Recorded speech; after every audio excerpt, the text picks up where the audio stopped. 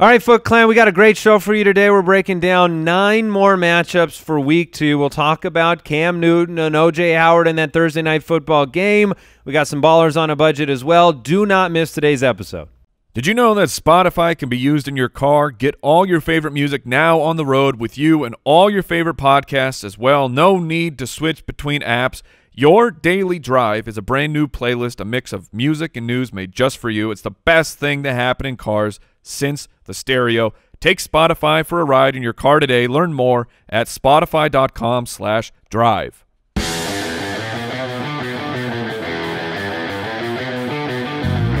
Welcome to the Fantasy Footballers Podcast, coming to you from pristineauction.com studios with your hosts, Andy Holloway, Jason Moore, and Mike Wright.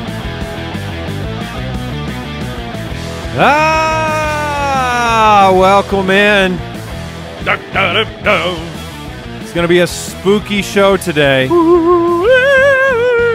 You see, it's Friday the 13th, Mike. Oh, I had no idea what you were talking about. I was just going with it. And Jason will be in character throughout the show. Wait, Jason Moore or Jason Voorhees? It's more like Jason Less today. Because he is more of the ghost of Jason Moore. I will be a pantomime today. He'll need to be on YouTube to really understand the contributions of Jason Moore today because... Whoa, look, if you have not tuned into the YouTube, Jason, I know you were a theater major, theater fellow. No, that was correct. Did you take official pantomime Not classes? Not only did I have an award for it. No, you do not. It's not something I'm proud of. It's not something I'm proud of. Not something I wished ever would come up on the show. But it is a fact. I am so his voice upset. struggling, still getting through an illness. It's taking you a while. You're older than you used to be. It takes a little bit longer, Jason. Every day. Today's jam-packed. We've got a quick question, which is pretty much we're going to look at last night's game. A lot of reactions to Thursday Night Football. Got some news. We got 9 matchups to get through. And then we've got ballers on a budget. We've got our FanDuel picks, the best bargain-priced players that we like heading into Week 2. So it's like flea market for the DFS. Yeah. We just want to give you that sneaky play, that low-dollar winner. We also have a fun water bet coming up that you two gentlemen do not know of yet. We'll bring that up when we get there. Okay, like a future water bet? A future water and bet. you know for a fact that I will take it? One of you, yes. Yeah, it's me. It is. Yeah, I know what it's about. I know exactly what it's about. So okay, that's ominous for this Friday the 13th. I know 100% what it's about. We'll leave it at that. We'll tease it. It will come up. And then once again, I will water you, just like I did this last week. That's how these things work. It is Friday. FootClan Friday. Woo! I will say I should be more trepidatious about doing a deal with the literal devil. Based on the voice that you propose this thing, I'm concerned. The mime of the year, Jason Moore. FootClan Friday, today's winner, Jimmy Sy, won a $55 gift card to shopballers.com. Congratulations. Every Friday we want to say thank you to the FootClan, everybody supporting this independent podcast at jointhefoot.com, the world's greatest fantasy football community, the best people. Scientifically accurate. Yeah, we've had them DNA tested. They are the best people on earth, genetically speaking. Well, I mean, one of our proud sponsors often is 23andMe. And That's true. We figured it out. We did a bulk test. You can get a big discount over 10,000 FootClan members. One of their questions is now, do you listen to the fantasy footballers? Yeah. That's right. You can find us on Twitter at the FF Ballers. If you want to watch Mike Wright tilt about Cam Newton, you can go to Twitter at FF Hitman. Jason at JasonFFL. He can type better than he can speak this week. And you can find me at Andy Holloway. The website's thefantasyfootballers.com. And you can find us on YouTube, youtube.com/thefantasyfootballers if you want to see Jason's corpse sitting in that chair. Now, I appreciate that you have, Jay Grizz wasn't available. He's very busy. And you decided you would step in and show up for work today. So, I mean, that's Congratulations. It's always a good thing. So let's talk about this Thursday night football game. Tampa Bay wins it. Came down to the wire. Had the exhilarating fourth quarter score of 3-2 in this game. This is a baseball game? And the big headlines from this game are the performance of Cam Newton, Yep. O.J. Howard, Yep. and I'll say Mike Evans. Okay. Because of expectation, right? Everything, all your reactions are proportional to expectation. Nobody cares if that O.J. Howard goose is if he's an undrafted tight end. He wasn't. He was a 5th, 6th round guy. Big play, talent, ability, high draft capital. Fantasy owners everywhere are tilting beyond belief today. So let's start there. Sure. He may as well have stayed at home. O.J. Howard was not involved in the offense. Not in the passing game. Not in the passing game. He's still involved in the offense, and this is O.J. Howard was a very difficult case over the offseason because there are tons of stuff in his favor. I mean, his athletic profile is off the charts. His yards per target, yards per reception are extremely high. We've seen him be explosive. But you had all that. You have the potential breakout. But then you had to weigh that against the coaching narrative that Bruce Arians doesn't use a tight end in his system. He doesn't feature one. And we have a lot of Bruce Arians' offensive schemes that we've seen that. And then the argument for OJ's, well, Bruce Arians has never had a player like O.J. Howard, a tight end of that caliber. So where in that narrative were people falling? Like, clearly people bought in because he was a 5th-round pick. I'm trying to set the table for why O.J. Howard was so difficult to gauge. If you look at Pat Thorman tweeted this, so this will illustrate what's happening with O.J. Howard right now. His snaps have actually spiked. He's on the field 85% of the time compared to 61% last year. He's running a route on only 40% of the plays. He ran a route on 60% of the plays last year. He is simply run blocking, pass blocking more often than he was last year, and he's not being targeted, obviously, by Jameis Winston right now. And so here we are with the O.J. Howard experience. Tight ends, I can't imagine that there's many fantasy owners out there with the patience to keep O.J. Howard moving forward. Would you agree with that, Mike? And what would you say to those fantasy owners? I have some shares of O.J. Howard because over the off season there is I have to allow room for being incorrect. But I fell if you followed the show of the off season, I was more concerned about Bruce Arians has never used a tight end. And right now I'm taking the L on the leagues where I bought into the hype that O.J. Howard could really break out.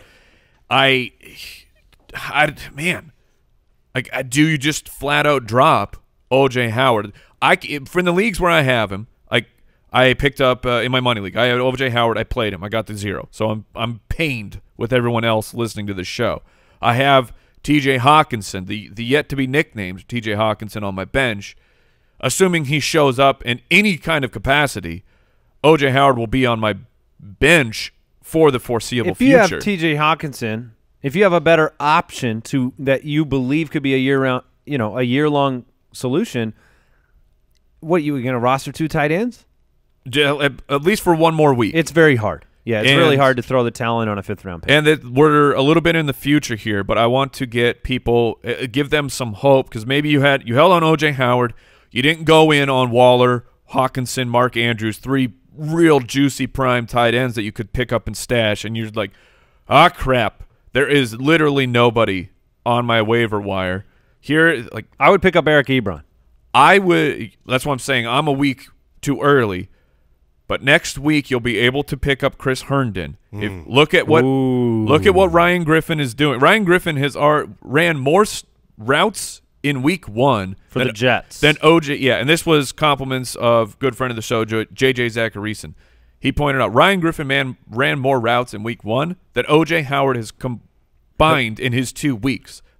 Herndon is going to be a featured part of that passing attack. So at least have Quincy Enunwa's out now. You've got some hope, but once Herndon is suspended for the first 4 weeks of the season. It's a great reminder. That could be the pivot for a lot of these O.J. Howard owners since they missed out on Andrews or Waller Hunter Henry owners. Sure. I asked the question last night on Twitter, said, are you running away from Cam Newton after this performance? It was 24 for 50, 324 and 0. He has -2 rushing yards on the season. 89% of 19,000 of you said far away. The running far away. Only 11% of you wanted to believe that this was, I guess you would say, recovery pains for Cam Newton, coming off the shoulder, coming off the foot. If you listen to Ron Rivera's post-game press conference, he was just slamming down any question related to the foot. He said his foot is 100% fine. Big fat liar. That's your official answer, right? You are my official statement to them being so adamant and like getting angry at the questions as Cam Newton fully healthy. Like, you're big fat liars, because you should, at least you should have the numbers that when Cam Newton runs, your team wins. When Cam Newton doesn't run, the Panthers do not win. I don't have the numbers in front of me. I'll try and find them. But I saw a stat this morning where it's, okay, in games where Cam Newton runs the ball under 5 times, they win 30% of the time. Like, they don't win. Cam Newton's superpower, the way that he can change a football game, is by running the ball, because he's a different type of quarterback. If he's just a pocket passer, you saw last night, he threw the ball 50 times. The yardage is nice, but he completed 24 of his passes. He's going deep infrequently. Every once in a while it's happening, but if Cam Newton is a pocket passer, the Carolina Panthers are in trouble. He also should have had about 16 interceptions last night. And the 11% in your poll, Andy, the 11% that said that they are not running away, they did not watch. They did not watch the game. It was rough. It was impossible for me to watch that game and say, and this is, Cam was my guy. He is someone that on paper coming into this season has always been a dominant fantasy asset, but he looked broken. He didn't look like he could do what he has always done in both phases of the game. Now, there were 3 players in the receiving game that had over 80 yards: Curtis Samuel, DJ Moore, Greg Olsen with the 6 for 110, coming off of the will he play, won't he play situation. I believe I saw this morning that 124 out of 136 experts had O.J. Howard over Greg Olsen in this game, and I don't blame them. It just did not pan out. Well, one of them Christian McCaffrey had a dud of a game, 16 for 37 after a monster week 1. Was only targeted – well, he was targeted 6 times, but he only caught 2 passes. You're going to see that pretty much throughout Cam Newton's 24 for 50 night. But, Mike, you are in the 89%. Are you running far away from Cam Newton? 100%. Will you release him? I probably will. Okay. Yeah, and this is like why I'm calling them big fat liars is because I'm trying to give them the benefit of the doubt of saying Cam Newton is not washed. Cam Newton can still be a good quarterback in this league. And I believe either he is hurt or this is the beginning of the end for Cam Newton's reign in the NFL.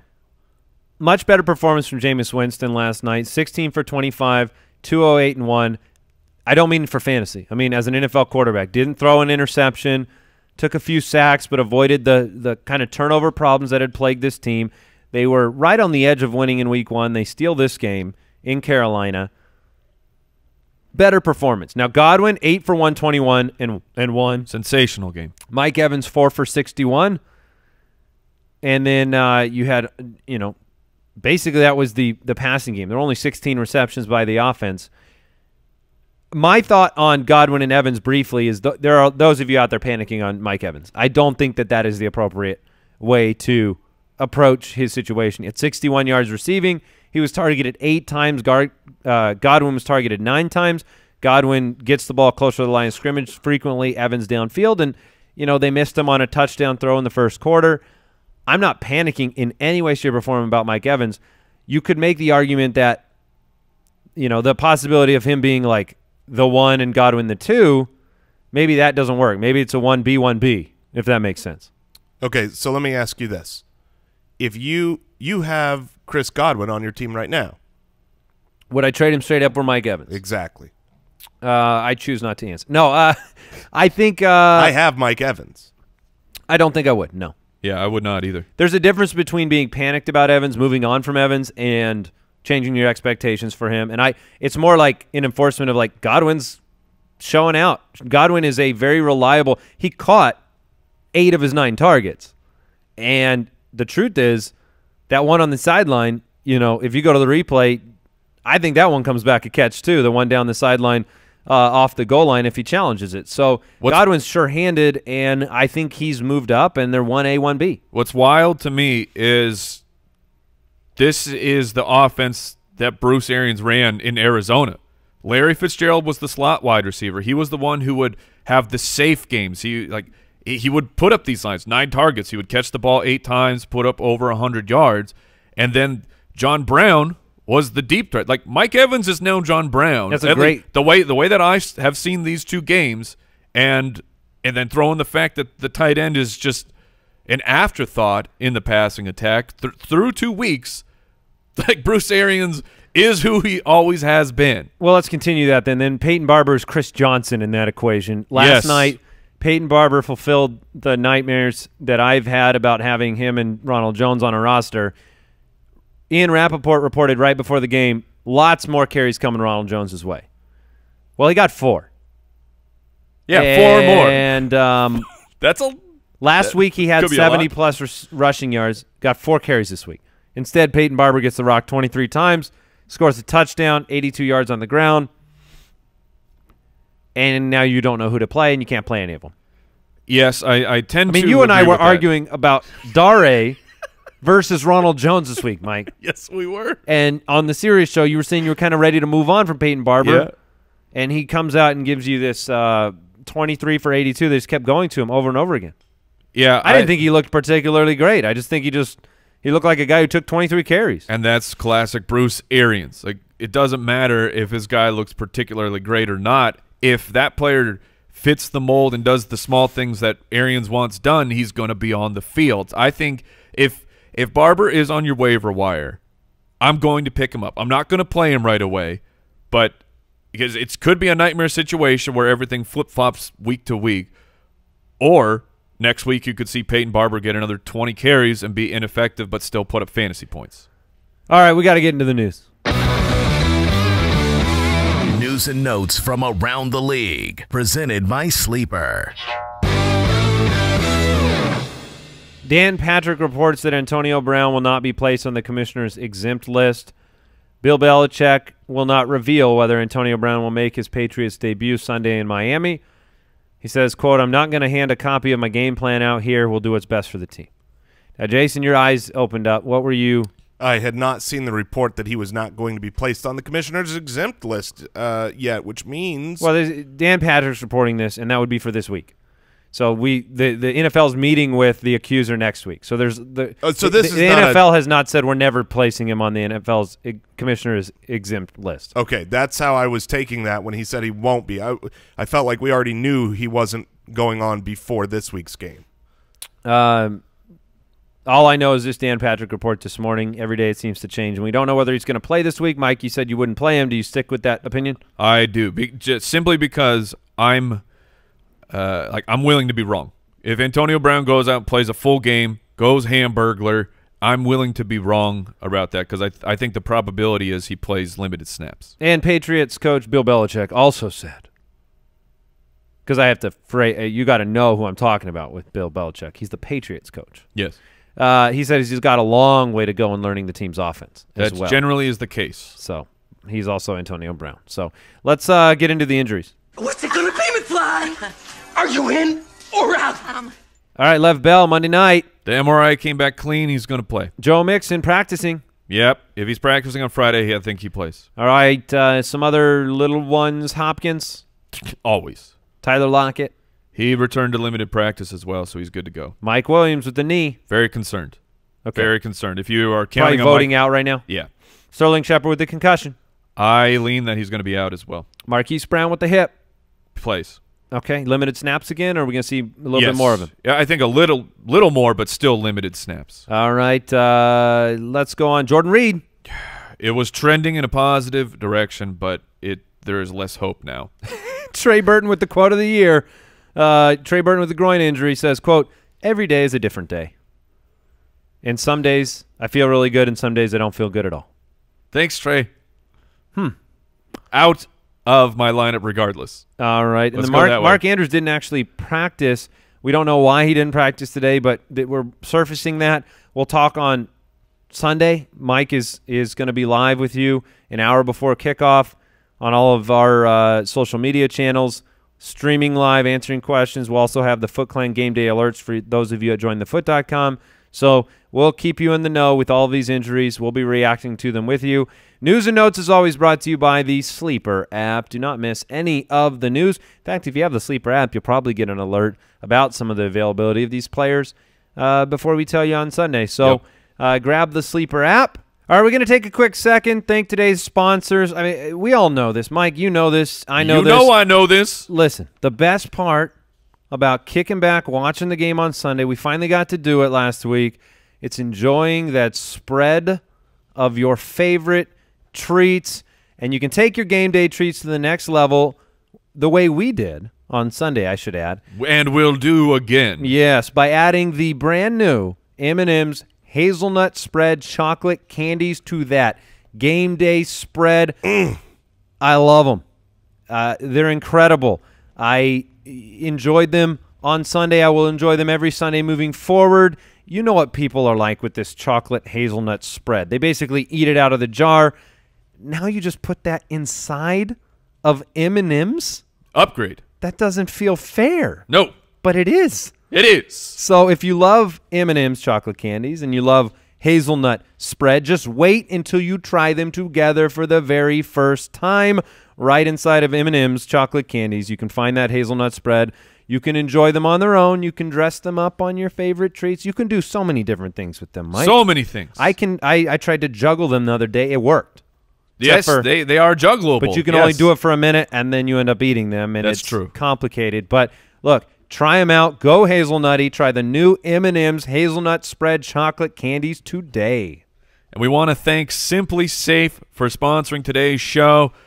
FootClan, we know that only 1 in 5 homes, they have a home security system because most companies, they're making it too difficult. You don't want to deal with that hassle. All those subscriptions, Yeah, those well, month-to-month contracts. Yeah, but look, Simply Safe makes it as easy as possible. No contract, hidden fees, or fine print. They protect every door, window, and room with 24/7 professional monitoring for just $15 a month. Simply Safe has won a ton of awards from CNET to the New York Times Wirecutter.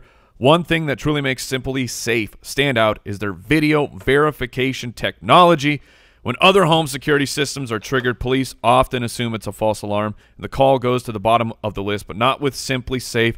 Our studio is protected by the power of Simply Safe. So if you're all ne'er-do-wells out there, think again, because you're going to get busted. Simply Safe keeps us protected, and you can protect yourself. Visit simplysafe.com/footballers, and you'll get free shipping and a 60-day risk-free trial. You got nothing to lose. Go now and be sure you go to simplysafe.com/footballers so they know our show sent you. That's simplysafe.com/footballers. Fantasy Forecast. All right, we covered it on yesterday's show. The Chargers, Lions, Colts, Titans, Cowboys, Redskins, Seahawks, Steelers, Vikings, Packers, Bills, Giants. Those matchup breakdowns were yesterday, so you can click onto that episode if you want to hear us break down those games. Let's start with the Jags and the Texans. This game has a 43.5-point over-under. The Texans are heavy 9-point favorites at home, and we get to see whether the Secret Garden can become Savage Garden. Oh, man. Gardner Minshew. If he does. Yeah, well, then the 90s middle school dances will come flooding back, Mike. Like a chicken cherry cola, my man. Oh, my gosh. So, Minshew, Watson. Nobody's thinking about starting Minshew. No. Watson, nobody's thinking about benching him. Correct. He was sacked 6 times last week. Are you worried about that? No. I mean, I'm worried about it because this is what happens to Deshaun Watson. He was the most sacked quarterback of last year, and you had parts of the season where the dude couldn't get on an airplane because he was in life danger of something happening to his lungs. Like, so worried about his long-term health. Yes. Yeah. Hopefully Laramie Tunsil can protect his blind side this week. The running backs, Leonard Fournette, he's my start of the week. He's going to see volume. I don't care if he's efficient or not. Yep. Jason said something like that in the offseason. He said he does not care about the efficiency of Leonard Fournette because of the volume. Agreed. I'm in the same boat with him this week. I just think he's going to get so much work. You cannot lean on the secret garden to get you through this game. Maybe. Duke Johnson, Carlos Hyde, where are you guys at? Duke Johnson is still a weekly fringe RB2 play. It felt like he was getting beat out by Carlos Hyde, but the reality is Duke Johnson almost doubled the amount of snaps of Carlos Hyde. Hyde just happened to rip off a couple chunk plays. Meanwhile, Duke Johnson had himself a good game. I mean, he was getting the target volume. He put up almost 100 yards from scrimmage. Duke is still a fine play. All right, the wide receivers, you playing Hopkins and Fuller on the Houston side? Yes. So you're okay flexing Fuller out? Yes. No interest in now Kiki could make his debut. Kiki could be out there. We'll see. There's also reports that the team is very, very happy with Kenny Stills, and he will be more involved in the offense. He wasn't really close to a full-time player, but he proved when a player comes down with what should have been a game-winning touchdown in clutch time, the team is going to open their eyes and put him on the field a bit more. D.D. Westbrook, Marquise Lee, DJ Chark, Chris Conley. Man, would you rather play Westbrook this week with Gardner, or would you rather play Will Fuller? Fuller. Okay. I'm swinging for the fences with this. I'm still okay playing D.D. Westbrook. Gardner, at least he showed something in week 1. Maybe that was completely a fluke because the team was not prepared to dive into the secret garden just yet. But D.D.'s the only one of the Jaguars side that I'm willing to play, even with DJ Chark's big touchdown. Not good week 1 performances from either defense. The Texans without Clowney, without Tyrann Mathieu. Keep your eyes on this situation because they may be a nicer matchup than they've been in the past. And the Jaguars, we'll see what happens this week. They've got a tough matchup again. They have to start the season against Mahomes and Watson, who are basically the top 2 fantasy options for people in drafts, and they have to go out and see what they're made of. Now they go on the road. So, starting the Jags D this week, not a smart decision. Not for me. Cardinals, Ravens. This game, wow, the Ravens, 13-point favorites. That puts an implied point total of 30 points on Baltimore's side. The Cardinals just 16.8 points.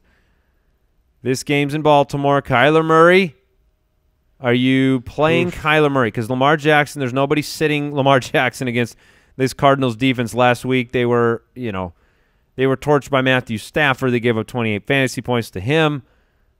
We have Kyler Murray in our sleeper bowl, the league against Juju and Ninja, and I think that our decision in that league is very similar to what other people have to face. I like Kyler Murray long term. I want him to be my quarterback, and in this league, really the only way that we can pivot away from Kyler Murray is to drop him for someone like Derek Carr, who's in a really plus matchup. We've made the decision, and I back this as well. We're going to weather the storm with Kyler. I think that he can be good enough. His ceiling is certainly capped in this one, but the Cardinals are going to have to be catching up. They're going to have to throw it a lot. I think that Kyler is still a safe play to be close to that 12 mark. I think you can get through the game with Kyler. I don't think he's going to destroy your team this week. Yeah, I agree. You illustrated it perfectly. The long-term value of Kyler is greater than the potential slight upside of a Derek Carr. I mean, you're banking on Derek Carr for a week, which is not a look. We like him, yeah, but you don't get like there's no bravery points. No, and Lamar Jackson, you're playing David Johnson. Yep, every week. A lot of excitement for him. Being lined up and utilized like he was. This is a Cardinals offense that ran more plays than anybody. I guess you wouldn't say more plays, but you'd say that they were faster to the line of scrimmage than everybody last week. 22 seconds also between were more plays because of the overtime. Right. Mark Ingram looked great last week. He was limited with a shoulder injury on Wednesday, but seems fine. Do you think that he'll be as efficient as he was last week? Close to it, yes. Yeah, I expect to see a very similar game plan from the Ravens as they put up against the Miami Dolphins. The secondary for Arizona is very susceptible, so even though he's on limited snaps, I'm okay with the flex of Hollywood Brown. I mean, you got to go for upside every once in a while, and I think that this is a scenario where you can do that, and Ingram should be safe for his 15 touches. Cardinals gave up the most rushing touchdowns in football last year. The Ravens scored the third most, so opportunity for Ingram to smash again in week 2. Now, a lot's been made of this resurgence at the end of the game for Arizona last week. They were down 24-6, came back. Kyler ended up with 300-plus yards. And, you know, Cliff Kingsbury said he simplified things in the last quarter. Kyler said they figured things out. To me, he just started throwing the ball to Larry Fitzgerald more often, That's and what it worked out. they figured out. It had been 5 years. Get this. It had been 5 years since Larry Fitzgerald had caught a 40-yard pass. Seems impossible. Which seems, yeah, because that was like, you know, the first half of his career, he was doing it all the time. He became Bruce Arians, the slot guy. Yes. He caught 2 40-yard passes in week 1 with Kyler Murray as they came back in that game. Old man strength. Do you believe that, you know, the now learned Cliff Kingsbury will give Larry Fitzgerald more work on a consistent basis? Are we going to see more downfield Larry? I don't know if I can buy into that. You're not yet. willing to take that leap? I'm not going to go with that leap. I will go with the leap, however, that I'm perfectly fine playing Larry as a wide receiver 3 in this. It's a really tough matchup, but I think that the volume will be enough for Larry to be a usable fantasy guy. And then you mentioned flexing Marquise Brown. You're comfortable doing that? Yeah. Comfortable is not necessarily the right word, but I'm willing to do it, and I am doing it. Our listener league. I've got Lamar. I'm going for upside, man. I'm going with that stack of Lamar and Hollywood Brown. Another great stack would be Lamar Jackson and Mark Andrews, Jason's tight end start of the week. Yep. Hopefully. I mean, I know he missed. Wait, what? Well, he missed practice, yeah. so I'm just saying hopefully he's out there. I think he dominates the Cardinals if he is. Yeah, the Cardinals gave up 24 fantasy points to the Hawk Nest Monster last week. Oh! Trying that one out? Just trying it out. All right. It's my current favorite. Brooks also brought the Tomahawk out. Yeah. So we've got options. Yeah, that's shout out to our writer Jeff. And I'm still a fan of Jeff. I still like TJ Awesomson from yesterday, so we'll see. We'll see what he does. He needs to earn it. Yes. You don't get here's the rule. Well, You don't get the nickname until you give me 3 fantasy relevant weeks in a row. unless you're All Darren right. Walrus. That's true. That's fair. He's already got his. These are very subjective rules. 49ers, Bengals. Cincinnati 2-point home favorites. It's a 45.5-point over-under. The Bengals 49ers game, you know, we saw some really great things from Andy Dalton last week. 418 passing yards, 2 touchdowns. I know there are a number of people who Andy Dalton is a very streamable, interesting player this week at home against San Francisco, and I kind of buy that. I do too. I kind of buy that. It's once again, it's week 1, so it's hard to know for sure. But this new offense, this new Zach Taylor offense for the Bengals, this was different than anything that Marvin Lewis would have done. The game script for the Bengals against the Seahawks last week was very neutral. I think that the biggest gap was like 4 points at one point, and Andy Dalton still threw the ball 51 times. Maybe that was a product of Joe Mixon getting banged up and them feeling like they couldn't run the ball, but it also could have been a product of they had great success. 400 yards on over 50 attempts. John Ross was great. Tyler Boyd is safe for target volume. So I think it's not 50 attempts for Andy Dalton, but a much heavier passing attack is what I expect from the Bengals. If you had Tyler Boyd and John Ross, is there any situation you'd put Ross in there over Boyd this week? If I'm staring, Jason shaking his head no. If I'm staring down my opponent and I'm looking at a juggernaut, I would do it. Tyler Boyd he put up like the most Tyler Boyd stat line last week. He just kind of he's like Robert Woods light or something. Mm-hmm. You know, he just that's a perfect 8 example. for 60, no touchdowns. Like, I mean, that is Tyler Boyd's day. What's so funny is worlds colliding because Zach Taylor's bringing the Sean McVay system, and that's the exact same scenario as if you have Robert Woods and Brandon Cooks and you're staring down a juggernaut opponent, you can only play one. I'm playing Brandon Cooks. Yep. I'm going for the upside. I know that Woods is safer. I know that Tyler Boyd is safer, but certain situations call for certain nitro buttons. The hardship there is just being able to trust John Ross. Off of the 1 week. I get it. It's hard to lend my trust to Mr. Ross. But 12 targets. It was actually more than that because he drew a PI. The targets are the most interesting part, at least for these couple of weeks before A.J. Green gets back. Yes. Joe Mixon, we think he's going to be back out there, so that throws some water on Gio Bernard's spot start here. Is Gio flex-worthy to you, and would you flex him this week over, I don't know, Shady McCoy or Tariq Cohen or Miles Sanders? I don't think I would. Okay, I don't think I would either. Jimmy Garoppolo on the other side. Matt Breida, the starting running back this week. I've got him at RB21 on the week. Raheem Mostert, maybe a DFS play there or a deep flex. If your team's beat up, Raheem Mostert should get more work than anybody will expect or want him to. And then the mystery of the wide receiver core in San Francisco, Dante Pettis, Marquise Goodwin, Deebo Samuel, Jalen Hurd. No. I feel like this is the mystery present. In the original Batman, well, not the original, but Michael Keaton's first Batman. Yes. The Joker shows up to Vicky Vale's house. He brings her this lovely present, and I remember this. And then she opens it's a gas present. mask. This is when the fist pops out with like the dead flowers, and it scares her nearly to death. I'm afraid that that's what the mystery box from the 49ers will be delivering to me, so I'm avoiding them until I actually see that it's a nice bouquet of roses. He gave her multiple gifts in that movie. That's what I just realized. Well, the Joker was a very generous man. Yeah. So here's the question, because I don't think anybody wants to have to start and rely on such a low probability play, but we still want to roster the guy that's going to emerge. So who is it that you want to be rostering and waiting and seeing? Is None it of Deebo them. Samuel, Dante Zero. Pettis? I will roster none, and I will wait for none. Yeah, I lean that way as well, because if you're poking me saying that you have to answer it, it's still going to be Dante Pettis for me. I would rather roster Deebo Samuel. But I would most like to roster none of them. I would like that most of all. Mostert of all. I would play George Kittle, by the way. Yes. Pretty good player. Yes. But we'll see if this 49ers defense looks as good as it did week 1 against Jameis Winston when they travel into Cincinnati.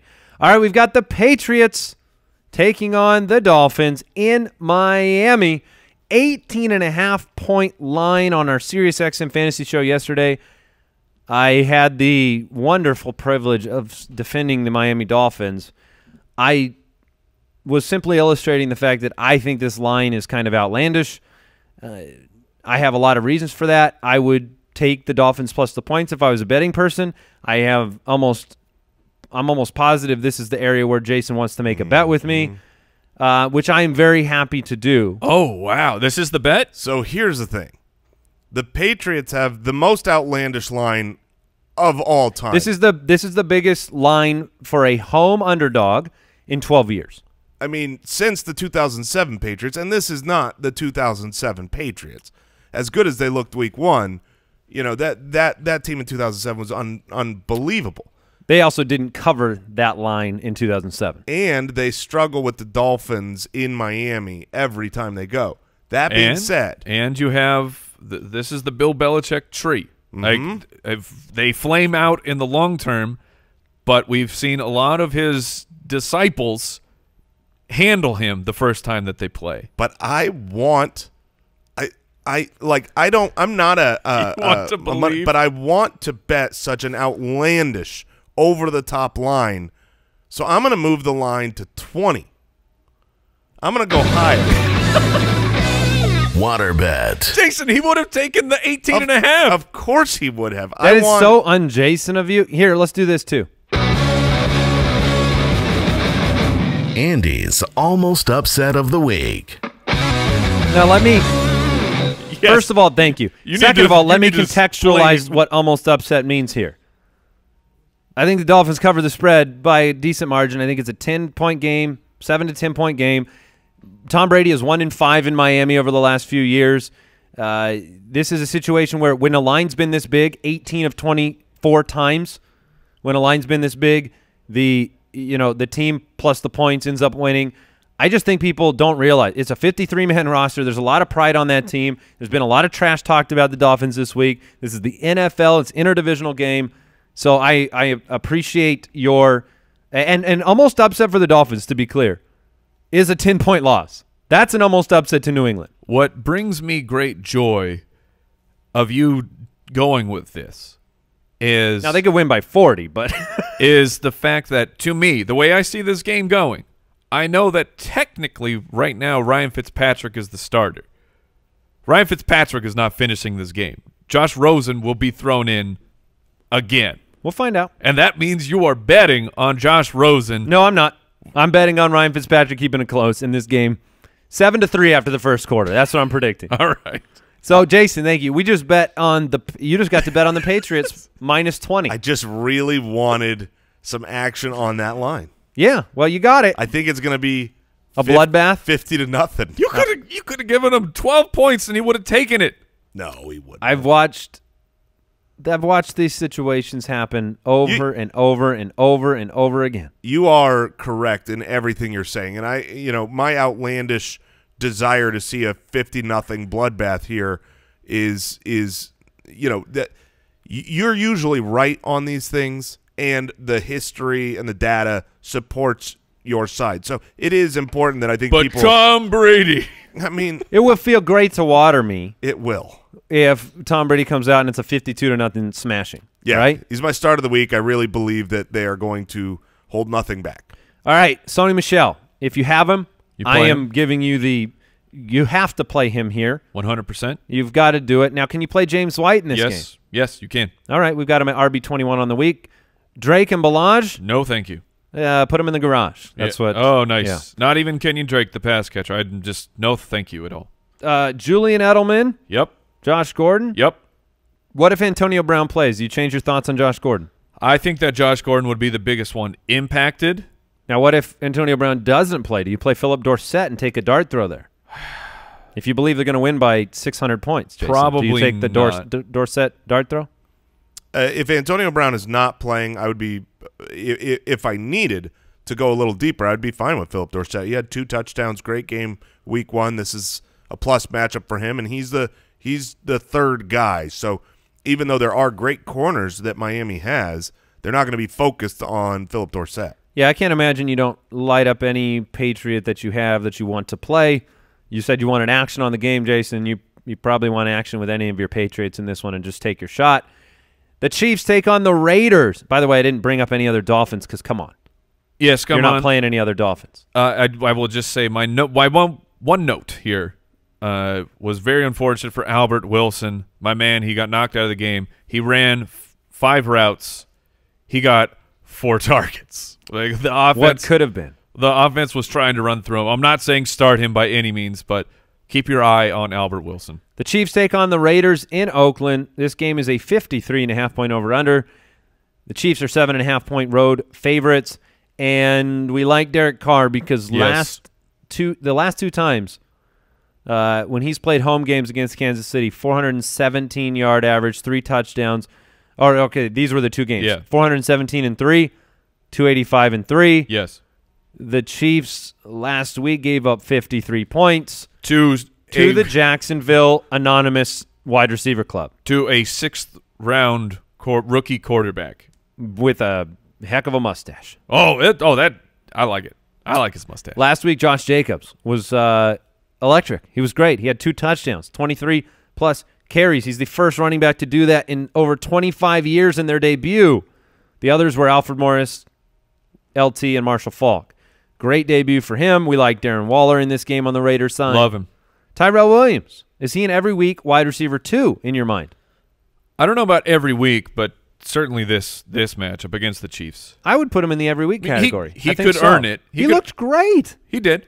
It wasn't just like the production. Like I actually thought he looked like a guy that can handle the job. Well, and it's always nice when you have teams, whether they're great or whether they're mediocre, when there are teams that really only have 2 or 3 weapons. I think of the Vikings, right? They might not throw the ball that much, But when they do, you know it's either Adam Thielen or Stephon Diggs, and then they've got Brandon Cooks. Here, you've got Tyrell Williams, Darren Waller, and Josh Jacobs, and then nothing. So I think Tyrell Williams is safe not because of who he is, the style of play he has, but because of the needs of an NFL team to have a wide receiver one. Now, I'll throw this out there. I think the one concern I would have about Derek Carr, Williams, Waller is it's built on the principle of how does John Gruden win this football game. And the way he wins this football game is up front, running the ball with Josh Jacobs and slowing down the clock. Last week, they were the second slowest pace. They won the game. You don't do yourself any favors putting the ball into Patrick Mahomes' hands as often as possible. So I believe the game plan will be go out and put yourself in a position to not have a huge deficit where Derek Carr has to come back and run the football. I totally agree. That will be his game plan. And then after 5 minutes. After 2 drives from the Chiefs, he will turn around and he will shred that game plan, and he'll have to keep up. Like Matt Nagy did with his game plan from week 1? Yeah. Where he said he's inventing all new plays for yes. week 2. Oh, very much looking forward to that. You're playing Patrick Mahomes. Yep. You're playing the Lizard King himself. Oh, yes, blooded. Your start of the week, Mike. Yeah. Damian Williams, LaShawn McCoy, Mecole Hardman.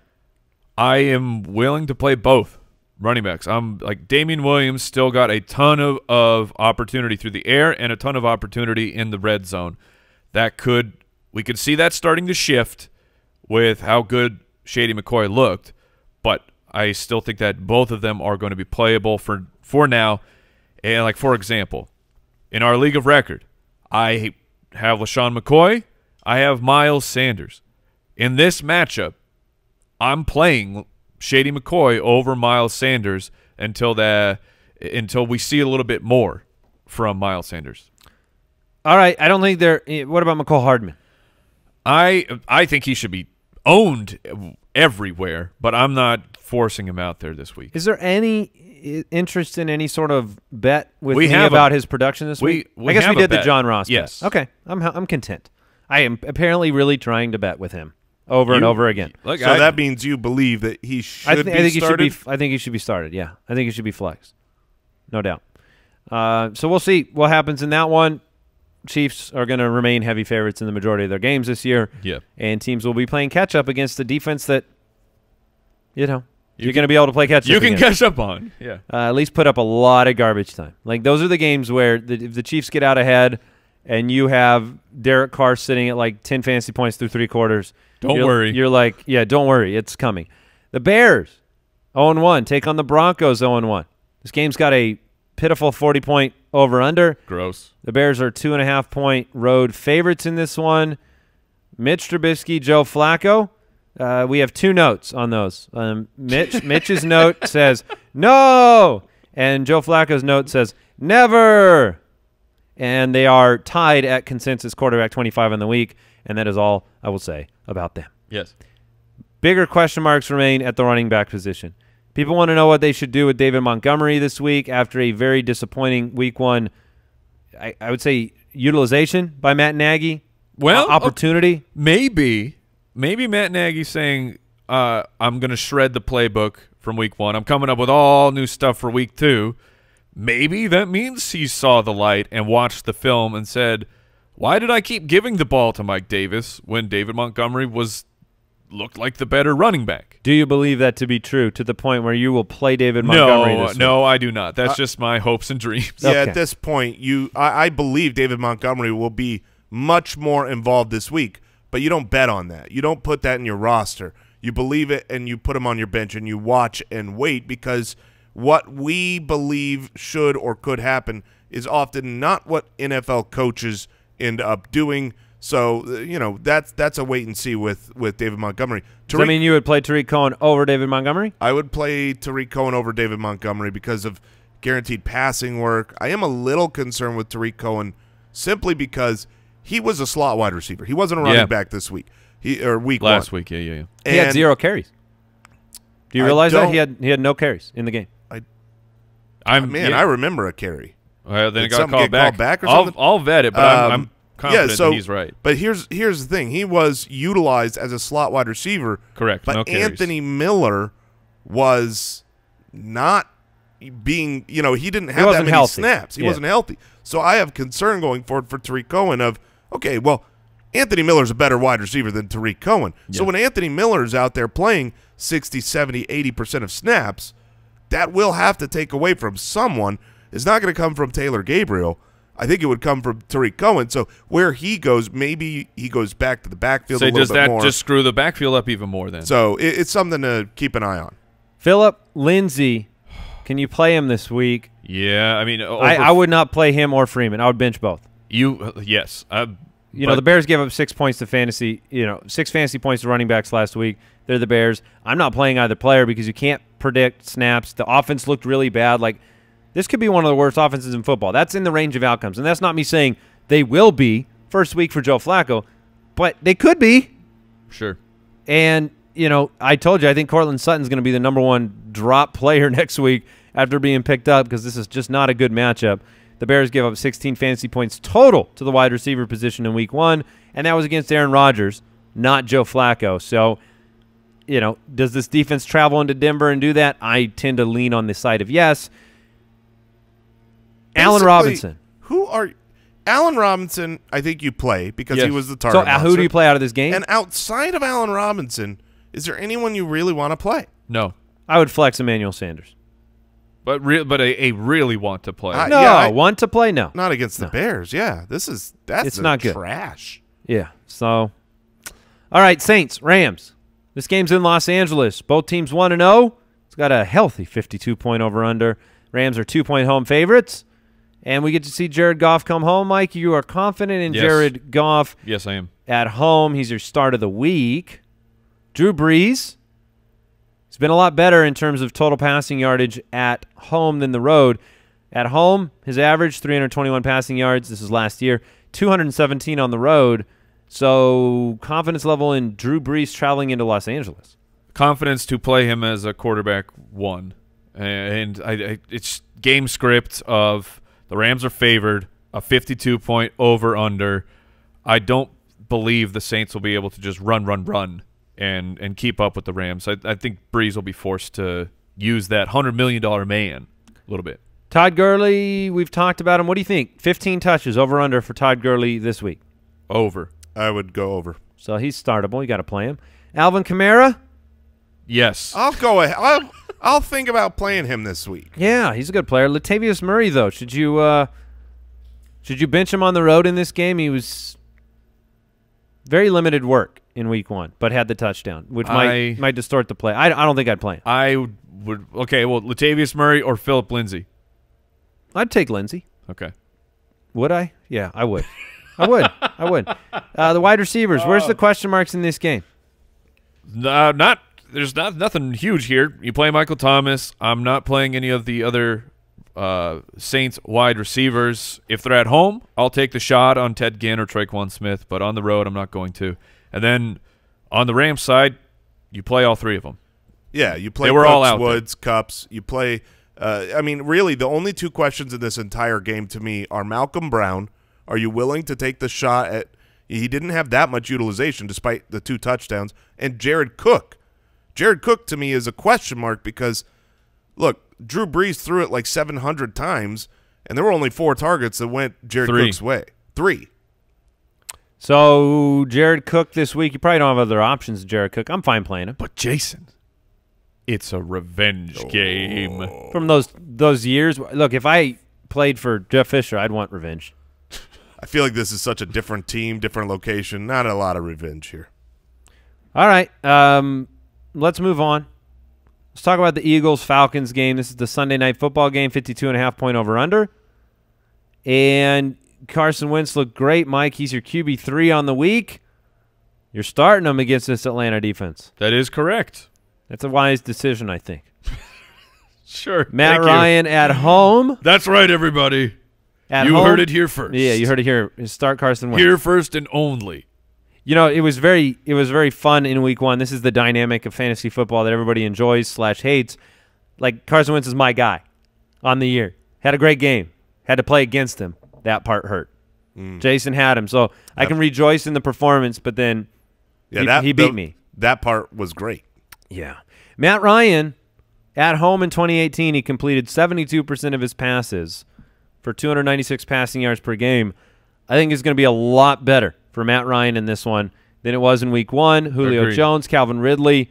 Do you play those two guys against this Eagles defense? They Yes. got torched by Case Keenum in Week 1. Yes, that's where I was going to go. Case Keenum had a pretty solid game, including the breakout of Terry McLaurin.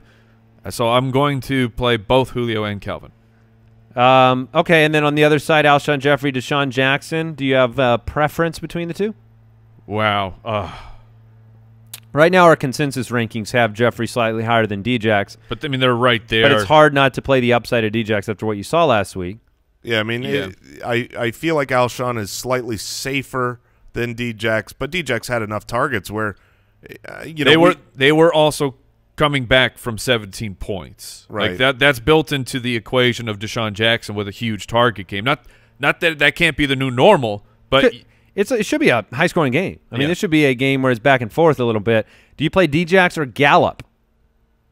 I would play Deshaun Jackson. Really? I will play. Interesting. Man, I think I play Gallup. What about Djax or Jarvis Landry? Djax. Yeah. Larry I think I'd go Fitzgerald Djax. or I'd go Deshaun Jackson? Definitely Deshaun Djax there. Jackson. All right. So he earned his way into your lineup with a 35-point Week 1 performance. He has literally always been a great fantasy player outside of when he had Jameis Winston as a quarterback. Yeah. Yeah, that's fair. I mean, he was a great fantasy player last year. He was the top 3 performer in Week 1. Ryan Fitzpatrick. With Ryan Fitzpatrick, exactly. Miles Sanders, are we just saying the same things about Miles Sanders this week as we did about David Montgomery, or is it a little bit brighter for Miles? It's a little bit brighter for me considering all the things that just went slightly wrong for Miles Sanders, and I'm willing to play him. It's not like Montgomery where I'm afraid to start Montgomery. Willing to play Miles Sanders, but in scenarios where I have a comparable level running back, I'm going to make the pivot. Like I said, I'm playing Shady over him this week.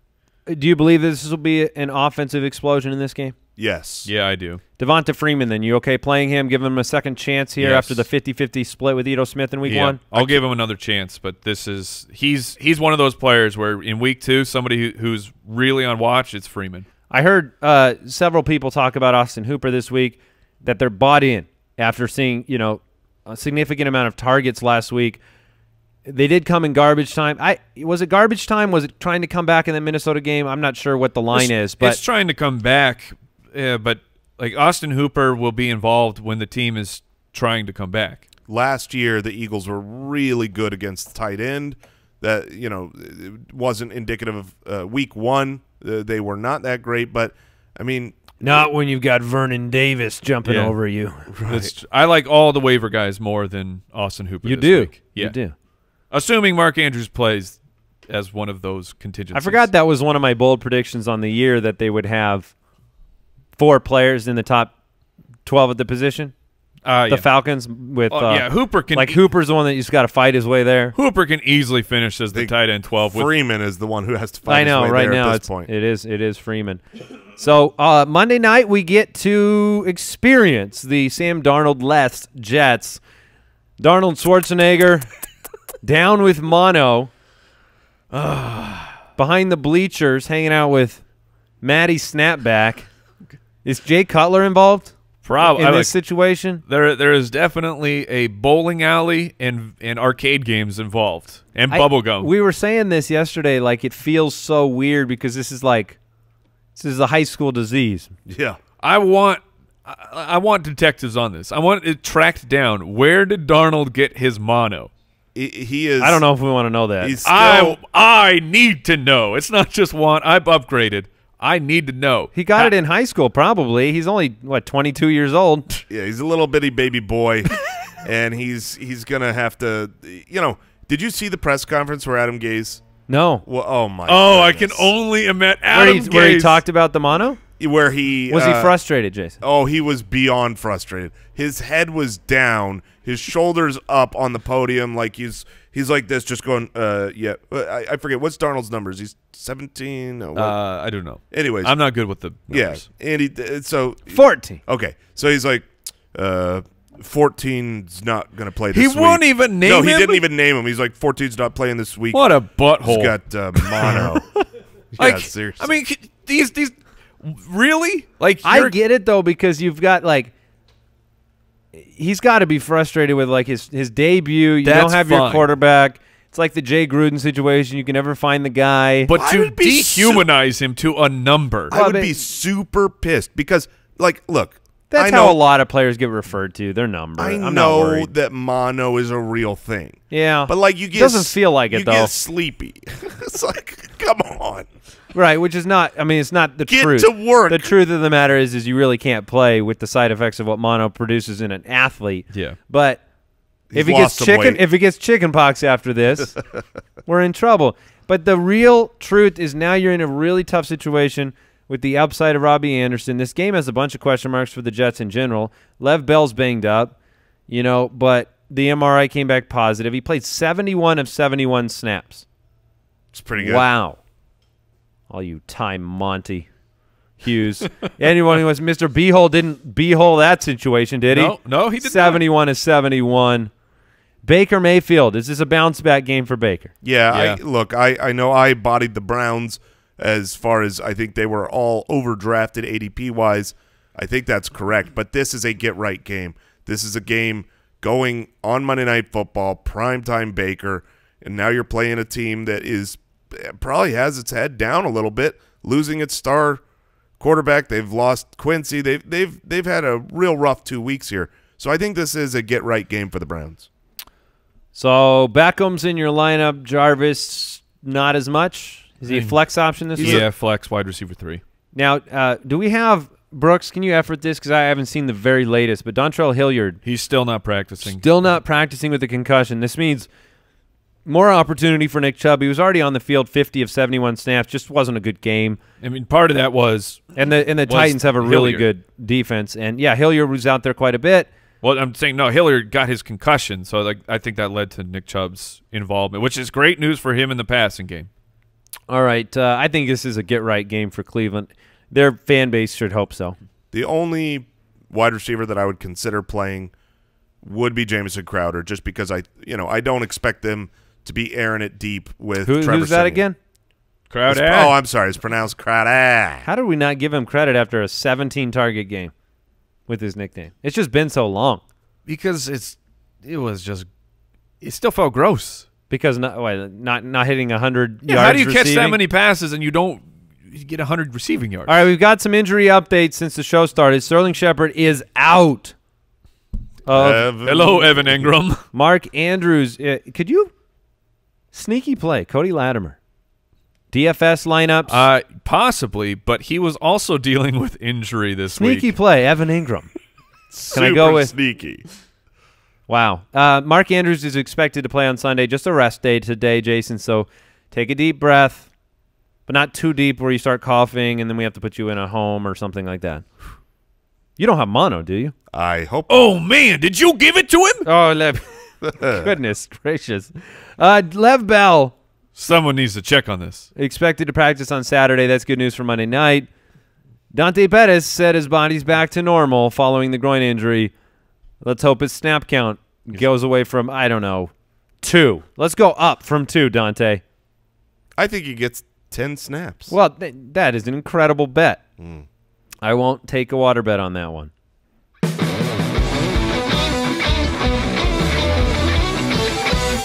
Ballers on a Budget, presented by FanDuel. Very nice, Mike. All right, Ballers on a Budget, presented by FanDuel, our favorite budget picks. Now, the way this works, by the way, you got to get into the Fantasy Footballers Leaderboard Series. Last week, it was a mad dash. They had it capped at 500. If you didn't get in, you didn't get in, and that's FanDuel.com/ballers. If you finish 1st through 5th, we give you a DFS pass for free. And let's be honest, Andy. Yeah. If they finish 1st through 5th, they probably are already using the DFS Ooh, yeah, chicken or egg there. And you can win a chance to come out here to Phoenix, all expenses paid, hang out with us, see a show. So get in on the Leaderboard Series. My pick this week, Matt Breida Oh, yeah. at a sneaky Oh, yeah. $5,600. That's fantastic. He's just got a great opportunity this week at Cincinnati. You just saw Chris Carson go to town on them, and Breida is just a good player. And with no Tevin Coleman, his workload's guaranteed. To me, that's a bargain at $5,600. I'll jump in here. I'm starting at the quarterback position. I'm playing Derek Carr, only $6,600. He's at home against the Chiefs. There are basically 6 starters who are cheaper than Derek Carr, which is wild because Derek Carr has a huge opportunity here to finish as a quarterback 1, and that's a bargain for what you're going to get out of him. That's a good bargain, and if you want to stack him with mine, my pick is Tyrell Williams at $5,900. Look, if Tyrell Williams ends up with a good game, then Derek Carr ends up with a good game. That's fair. You save a ton of money. You go in there and put money towards your Alvin Kamara's and Zeke Elliott's, and have those monster games that you can't usually afford because you're saving with some of our budget picks. So make sure you get in at FanDuel.com/ballers. If you want even more help, the Fantasy Footballers DFS podcast, the new episode dropped today, hosted by Jake Seeley with Chris Meady and Joe Holka. It's a fantastic listen. Their knowledge is certainly top of the game. So if you're playing DFS and you want a little more help, check it out, Fantasy Footballers DFS podcast. We want to thank today's sponsor, the studio sponsor, Pristine Auction. Yesterday, an Odell Beckham Jr. signed jersey went for $90 at pristineauction.com. That's a Cleveland Browns jersey. Not no Giants one. Yeah, Beckham in week 1, even though there wasn't a big game for that offense, same smooth Odell Beckham running routes. He's going to have some big plays this year. So get in on the hundreds of daily auctions at pristineauction.com. Use the code BALLERS when you sign up. You get $5 towards your first auction purchase. All right, that is it for us. Hope you enjoyed the show. Hope you enjoyed the week of shows. Again, Sunday Live. Mike will be live an hour before game time, so tune in there. Yep. And we'll catch you next time. Yeah, good luck. Goodbye. Thank you for listening to another episode of the Fantasy Footballers Podcast. Join our fantasy football community on jointhefoot.com and follow us on Twitter at the FFBallers. And a reminder, Simply Safe makes home security so easy. No contract, no fees, no fine print. You don't want those hidden fees, Jason. Those are the worst. You just don't want those. They're disgusting. Do not want. They're hiding in the corner. Out of nowhere. For $15 a month, you get 24/7 professional monitoring throughout your home. We have it here at the studio. And you can visit simplysafe.com/footballers. And you'll get free shipping and a 60-day risk-free trial. That is simplysafe.com/footballers. simplysafe.com/footballers.